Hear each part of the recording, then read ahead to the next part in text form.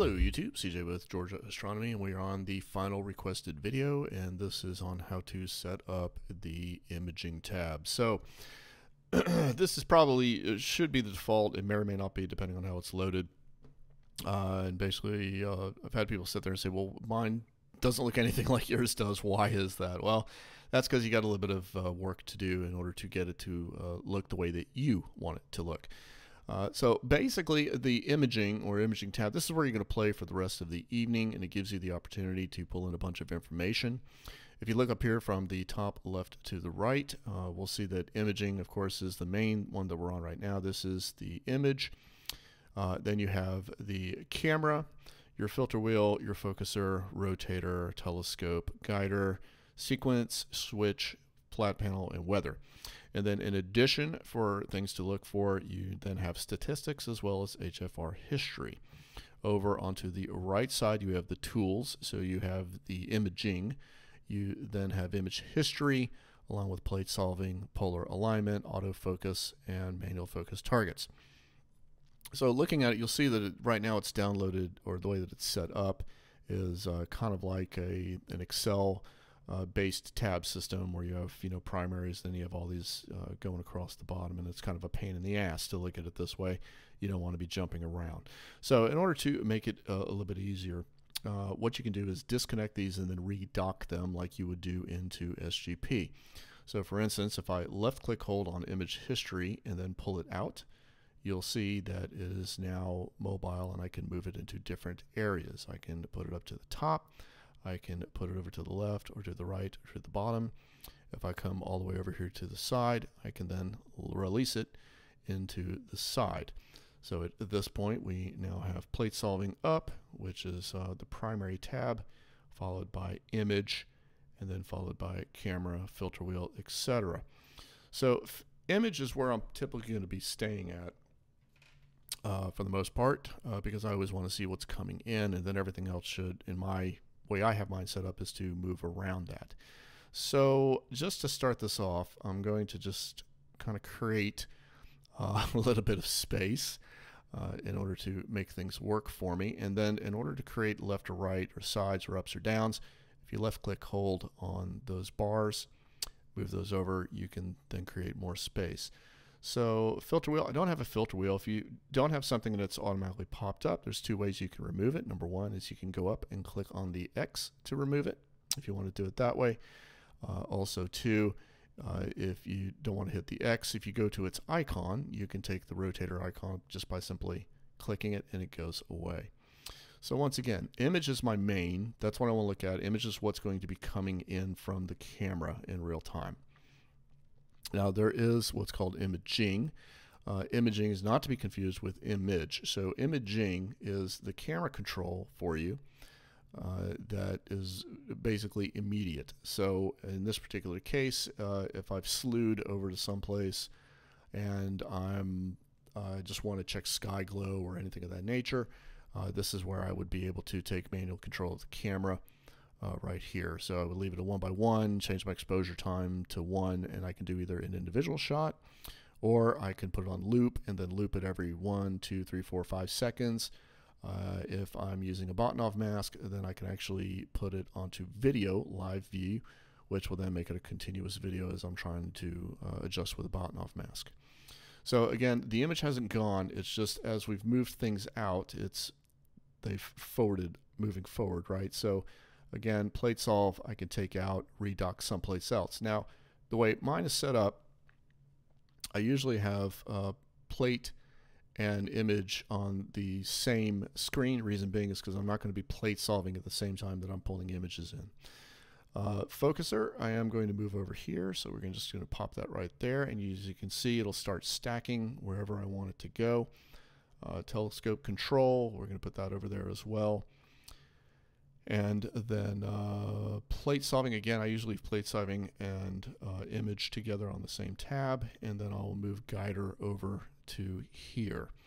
So now it's starting to look a little bit more the way I would have mine typically set up. Plate solving, let's just take plate solving out for right now. So to give you an idea, again, we're on imaging. Depending on your color schemes, you may be hard pressed to see where the delineating lines are at. So I believe if you go to, yeah, well, here's the dark view. It's kind of hard, but what does come up is if you see where it highlights, you're actually highlighted on, you're in that particular section. So if you go to move these, you'll see if you grab it where it's highlighted, you're actually pulling it, you're undocking it from its location. You want to be able to click the actual bar itself if you're trying to raise or lower the bar in order to change the sizes of each of the individual sides. And again, you can also change the width depending on it. I mean, usually I don't need anything this big, and usually guider. Let's see, click on guider. I will put it under so it's there, and then actually stretch this down a little bit so that it's a little bit more compressed, because I do like to see what's going on with my guiding over the evening as it's moving forward. But I do have other things that I would probably put on there. So I don't have a filter wheel. Eventually the focuser is coming, so I would probably want to put the focuser back on there. So as you see, when I click it, it goes back underneath the imaging as a subfolder almost, and I'm just going to add it in there like show.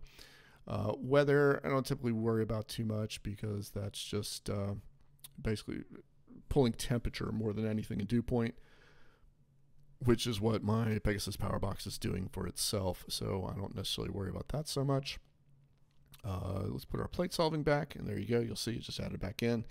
Again, I'm never going to use those two at the exact same time, so if I do have to plate solve, there are occasions where I may do like a 2 or 3 star alignment with the mount, and then I may go to an area of interest because I am calibrating PhD, and so when I'm calibrating PhD, I'm not slewing it over specifically to any particular area. I'm just lining it over to the east down near the horizon and popping it off and letting it let PhD run its calibration programs. But while I'm there, I will go ahead and plate solve where I'm at so that the scope knows, or I should say N.I.N.A knows where it's at, and then my mount knows where it's at, so that when it is time to go to Sky Atlas and do framing and then do a sequence run, it knows where it's going. It's not kind of sitting out there lost, because what it will do is plate solve before it leaves and then replate solve to where it's going, and then plate solve however many times in order to meet the framing requirements that I had already set up for it. So a lot of this is, and then once I'm done with the plate solving and it puts everything together, then I'm going to go back to image and basically stay on image for the rest of the evening. Image history, HFR statistics, I do like this kind of information. Again, I hate jumping around, so I typically like to dock these over to the sides, so it's a little bit easier for me to see just at a quick glance. So you can make this as busy as you want or as light as you want. It kind of depends on what your preferences are. The autofocusing tab, again, this is something I would not typically use all at the same time, so I'm either going to be on plate solving or on autofocus, and then back onto image. So I will leave some of these blocked in here just because it's not immediate information that I need to see constantly. Like, for instance, I want to see my telescope, where it is, how close to the meridian I'm getting, my position on it, the camera, see what my cooling is currently at, whether I'm cooling, whether I'm warming, my focuser, what the positions are on that I would want to see. Imaging time, again, that's just like a one-off as I'm checking, but I do want to see a constant HFR history, and I want to be able to go in to see image history if I'm seeing some sort of anomaly that maybe I want to change or look at. Statistics is also a good something good to look at. I do like this also docked out here to the side, but you'll see what happens if you get too many things jumbled up here. You will get to a point where you'll have to do your sliders, and that can get a little bit confusing in the night, depends. So you can either move things around, you can change the heights of these. Again, grab the bars that are not glowing so that you can adjust the height, so you can do that. You can redock things left or right however you want in order to set it up specifically to the way that you want it to be set. So that's pretty much it. What did I do? Oh, optimal exposure calculator. This is actually kind of a cool thing. We're going to go over this once I get a little bit more. It's been updated, so I need to figure out exactly what it's doing. But we'll go over that too a little bit later on at one of the future videos that we're going to do, as well as also the focuser, because again, that's a whole new thing when you're using an automatic focuser with N.I.N.A. It's a very, very nice feature to be able to go in and check its own backlash, things like that. So we'll go over that in a future video. So that's pretty much it. So if you have any other questions or requests, please feel free to reach out to me either here on YouTube just by clicking on the Get to Know, or you can leave a comment. I'd be glad to respond to any comments you have, good or bad, indifferent, doesn't matter. Be sure to like and subscribe so you can be alerted to when a new video is dropped. If you want to visit the website, feel free to go to the old Roswell Astronomy website, which was www.roswell-astronomy.com. From there, you can also send me an email off the website. And what else? That's pretty much it. So thanks for watching. And again, if you have anything you want to see, be sure to reach out and let me know. Thank you.